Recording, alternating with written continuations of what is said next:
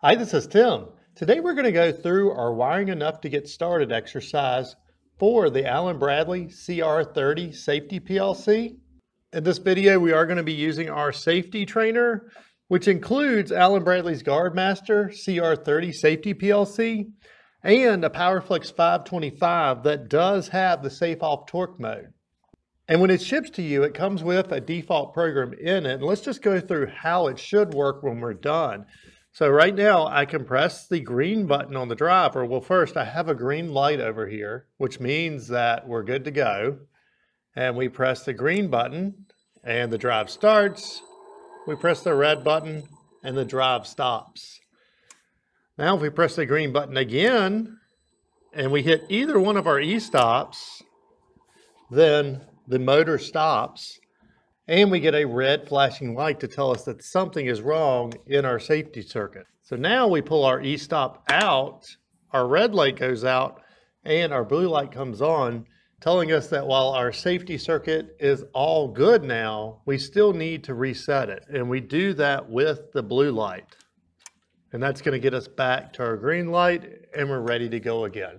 Now the goal of this lesson series is not to show you how to design safety circuits. We may dabble in it just a little bit, but really for you to design safety circuits, you need to be a certified functional safety engineer. Our goal here is to understand them enough that we can troubleshoot them when they don't work. I'm not a certified functional safety engineer, so I'm consulting with one of my competent competitors, Jeff Kuiper of Full Circle Automation, who is a TUV Rhineland certified functional safety engineer. And I'll put a link to his website in the description if you need the services of a functional safety engineer. So I'm going to strip this trainer down where I can start exactly where you are now. Okay, so here's how your trainer will arrive. You notice the PLC is on the back of it. Now, just a second ago, I did have it here on the front. And for this video, I'm going to relocate it back here mainly so that we can talk about things without having to flip it back and forth. But honestly, in general, for the wiring exercises, it doesn't work well up here. It's actually really a pain. So don't relocate yours up here. Like I said, I'm just going to do it to make it a little easier to talk to you in this video. So here are the wiring diagrams that we're going to use, and also I'll have a link to them in the description. So first I'm just going to hit some of the basics. So we see one side of buttons 1 through 4 go to the plus 24. So let's go ahead and knock that out. Okay, so we have jumpers going from all of our normally opens, and we're just going to run this one behind here, and we're going to connect it to the left set of terminals, which is our plus 24 volt. And next on our diagram, we see that all of one side of our lights are also jumpered to the minus 24. Okay, so I have wires from one side of all 4 lights, and I'm going to run that to the right set of terminals, which is our 0 volt. Okay, so next let's go ahead and put power on our PLC. So we're going to connect a wire to the bottom left terminal, which is our 24 volt. And the second terminal, which is the 0 volt. And that left-hand one will go to our left set of terminals over here. And our right-hand one will go to the right set of terminals. Okay, next let's go ahead and wire our e-stops, which are switch 3 and switch 4. So we see that terminal 12 on our PLC is going to go to the top of one of each contact. So I'm going to take a wire from the right switch 4 contact and we're going to jumper it to the right switch 3 contact along with another wire, and that is going to go to terminal 12 on the bottom of the PLC. Then I'm going to take a wire from switch 4's left contact and I'm going to connect it along with another wire to the left terminal on switch 3's contact. And we'll connect it to terminal 13 on the bottom of the PLC. So looking at the other side of these contacts, we see that switch 3, we'll say the left contact is going to go to terminal 0 on the top of the PLC. The right contact will go to terminal 1. Then on switch 4, the left contact will go to terminal 2 and the right will go to terminal 3. So I'm going to connect a wire to the left switch 3 contact, and we're going to connect it to terminal 0 on the PLC. And we'll take a wire from the right switch 3 contact, and we'll connect it to terminal 1.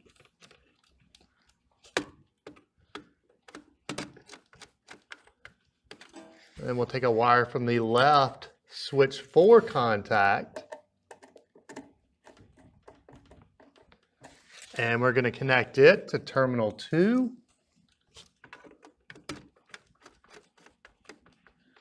And then from the right switch 4 contact, and we'll connect it to terminal 3. Okay, the next one on our list is our system reset, which is button 4. And we already have a wire at the top of it that we put to our left 24-volt terminals. And we're going to go out of the bottom of that normally open contact, which is the green one on the left. And we're going to connect it to terminal number 10 on the top of our PLC.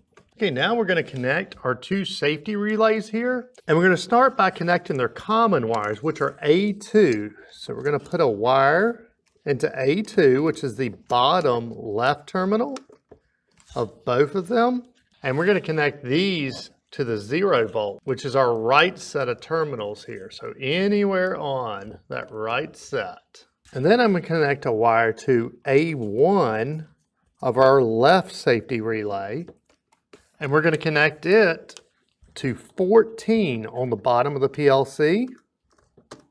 Then we're going to take a wire from A1 of the right safety relay, and we're going to connect it to 15 on the bottom of our PLC. Now next we have terminals 16 and 17. When I actually go to the drive, so instead of flipping back and forth, I'm going to wait and finish wiring everything over here, and I'm just going to move my PLC over so you can see exactly what I'm doing. So next we have the monitoring on our 2 safety relays. So we're going to connect a wire from the plus 24 volt, which is our left set of terminals, to the common on our left safety relay, terminal number 11. And then we're going to connect a wire from terminal number 12, which is the normally closed contact on our left, to terminal number 12 on our right safety relay, which is its normally closed contact. Then we're going to connect a wire from terminal number 11 on the right relay, and it's going to go to input 0 on our plug-in module. We haven't talked about it yet, but your safety relay came with 2 modules in the top of it. One is an Ethernet adapter, so we can go online over Ethernet, and the other is some auxiliary inputs and outputs. So we'll connect that wire to input 0, or I-00. Now before we get too crowded on the plug-in module, let's go ahead and connect all of our commons on it. You have 2 commons, which is A3 and B3, and you also have the minus 24 DC, which is A4. So we need to connect all of those wires to the 0 volt of our power supply. So I'm going to connect a wire to the bottom set of terminals here, the 3rd one over, that's A3 common, and I'm going to connect a wire to the minus 24 DC, which is A4, or the 4th one over on the bottom row. And then I'm going to connect a wire to B3, which is the top row, 3rd one over. And then we're going to take those 3 wires that I just connected, and each one of these goes to the 0 volt, or that right set of power supply terminals over here. And then we're going to connect a wire to B4, which is the plus 24 volt, and we'll connect it to the plus 24 of our power supply over here, which is the left set of terminals. Okay, the next one is input 0, which also goes over to our drive, so I'm going to hold off on it. And next we have input 2 on our plug-in module, which goes up to button number 2 right here, the normally open set of contacts. So I'm going to take a wire from input 2, or I-02, and we're going to go to the bottom of our normally open contact of button number 2. Okay, so next we have our lights here. So output 0 goes to our green light, output 1 goes to our yellow light, output 2 goes to our red light, and output 3 goes to our blue light. So I'm just going to start by connecting wires to each of the outputs on our plug-in module. And then output 0 goes to our green light, which is light number 1. Then output number 1 goes to our yellow light, which is light 2. And output number 2 goes to our red light, which is light number 3. And output number 3 goes to our blue light, which is light number 4. Okay, so that covers everything but our drive for this wiring exercise. Now you don't need to do this next step. I'm mainly doing it just to make it clear in the video. What I'm doing is I'm now going to remove my PLC, and I am going to spin my trainer around and snap it over here on the front side so you can see exactly what I'm doing. All right, so we'll pop our front cover off, and this exposes our control terminals. And on the bottom row, you're going to see 3 red terminals, and they're going to have a jumper in them.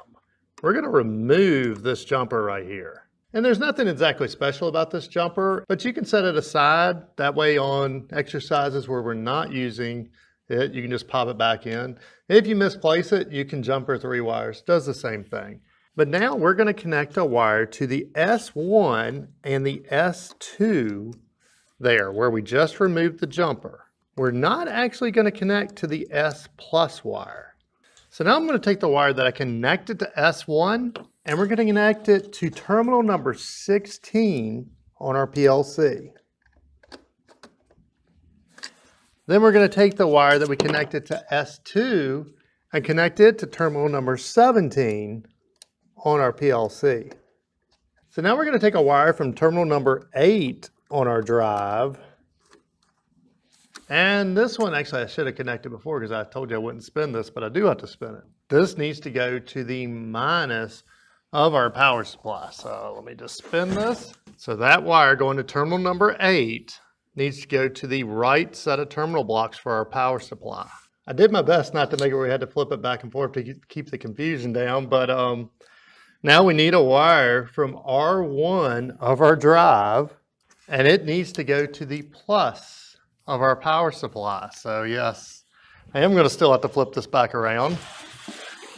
And it goes to the left set of power supply terminals, which is our plus 24 volt. And then we're going to connect a wire to R2, and it's going to connect to input 1 on our plug-in module here.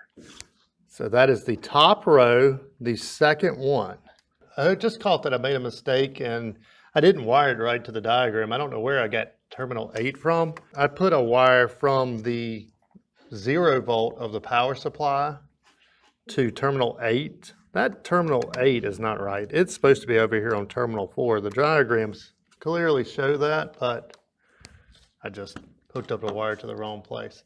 All right, so yeah, that was a whole lot of wires and probably your head spinning about exactly what the world did I just do. Well, our goal of this video is just to get it functional and kind of put our hands on some wires so that in future videos we can see, okay, yeah, these wires do this and that's why they're wired here. That's why they're wired this way. But yeah, let's go ahead and snap the cover back on the front of our drive and let's power it up and see what happens. So, okay, so we power up and it's looking promising. We have light number 4, which is our blue light. It's flashing, hopefully. And we need to change one thing, though, in our drive. And we're going to talk more about why we're changing this later.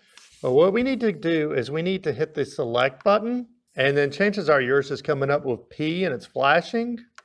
We want to hit up and go to T and then 105. And right now it's set to 0. We want to set that to 1.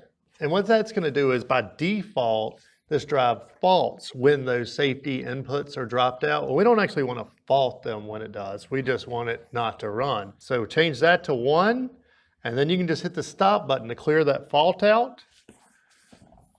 And we'll go ahead and escape back to where it shows hertz, but mainly now we should, if we were good, but we're not, don't worry, don't freak out when it doesn't work. We should be able to hit the green button and it start, and it didn't. And that's because our blue light is flashing, and that indicates that our safety circuit is good, but we need to go hit the reset button before it'll resume. So we're gonna hit the blue button now, and the blue light goes out, the green light comes on, signifying that we are ready to roll. So I'm gonna hit the green button now. We hear our drive start. Obviously we can hit the red button on the drive. It stops. Now let's test the rest of it. So I should be able to hit the green button, and I should be able to hit switch number 3. And sure enough, our motor stops, and we have a red flashing light indicating that one of our safety devices is tripped. So now we'll pull that back out. The red light goes out, blue light comes back on, but we still can't start because we need to reset our system. Or reset, start our drive again. Now let's hit the switch 4, and same thing happens. Motor stops, red light starts flashing, indicating something's wrong. We clear it, it won't start again because we need to hit this button. So if yours doesn't function like this, just verify your wiring against the diagram. And in upcoming videos, we're going to start digging into exactly how this works, and probably more importantly, how do we figure out why it's not working? In other words, okay, yeah, I hit that and I see a red light there, but what if we had 50 e-stops on this thing? How do we narrow down what's going on? So if this video has been helpful, please hit that like button and subscribe to our channel. Till next time. Hi, this is Tim. And this is Amber of TW Controls. We run the automation store. Hey, thanks for finding our channel. Here's a playlist with some similar videos. And YouTube thinks you'll like this video. Please like our video and subscribe to our channel. And if our videos have helped you make some money and you're not using our products, please consider supporting us on Patreon. Till next time. See ya!